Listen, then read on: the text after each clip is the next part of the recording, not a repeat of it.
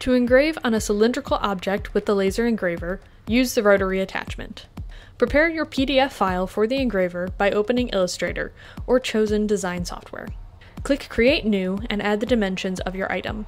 For width, measure the length of the item. For length, measure around the item. Click Create. Your file should look like this. Add your image by clicking File and then Place. Find the file you want to add, then click Place. Click and drag the image. Add text or any extra design.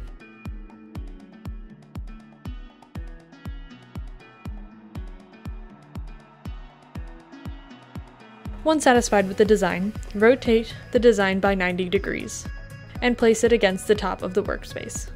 This will make it easy to know where the laser will begin engraving. Save your file as a PDF, and it is now ready for the engraver.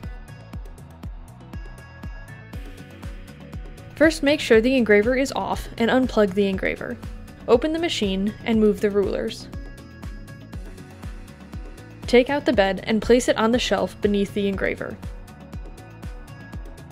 Open the front door and remove the waste tray. Place it on a shelf as well. Place the rotary attachment in the machine and plug it in.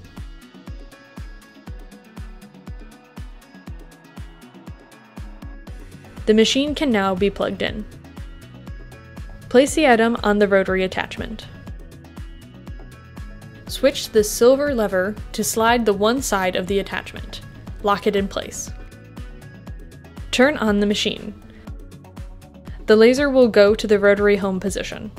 Manually focus the laser by pressing the focus mode button. Then press the up and down arrows to move the item closer to the laser.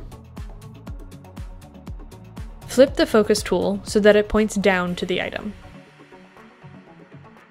Rotate the black wheel on the side of the attachment until the item is parallel to the laser. Press the up button until the focus tool is just barely touching the item. Make sure the tool is barely touching across the item. This will ensure good results. Once satisfied with the focus settings, flip the focus tool back up and press the back button to exit focus mode. Close the front door. The engraver is now ready.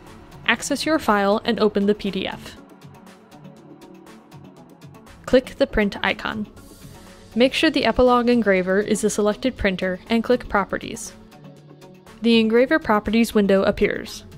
To prepare the laser settings, refer to the table on the wall of the makerspace. This is a list of materials and suggested settings from the manufacturer. For this project, we will look at glass. We need the resolution, speed, and power for engraving. The suggested resolution is 300 dpi, speed at 20, and power at 100. The comment also suggests the Jarvis dithering pattern to use. Now plug this information into the Properties window. First, set the resolution at 300. Set the job type. Raster is engraving, vector is cutting, and combined is both. This is a raster job. Under raster settings, set the speed and power from the table. The speed was 20, and the power was 100.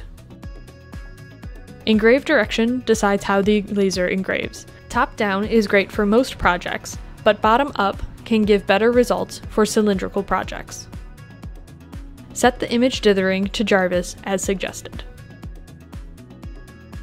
Ignore the vector settings as we are not cutting with this project.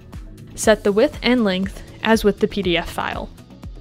Make sure to set the height of the item as width, or else it turns the design. When satisfied with the settings, click OK. Click Print. The job will be sent to the engraver. Wait until the green light stops flashing. Turn on the air compressor and the fan. Press play. The engraver will perform the job.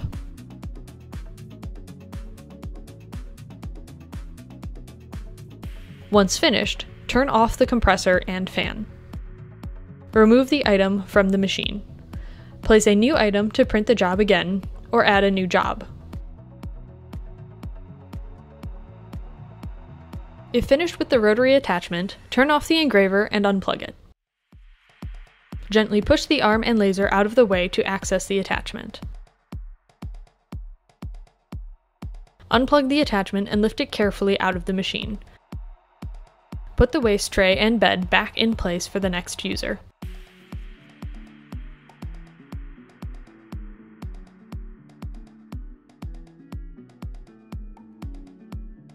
Drop down the rulers and close the lid. Plug back in the engraver. Return the rotary attachment to under the machine.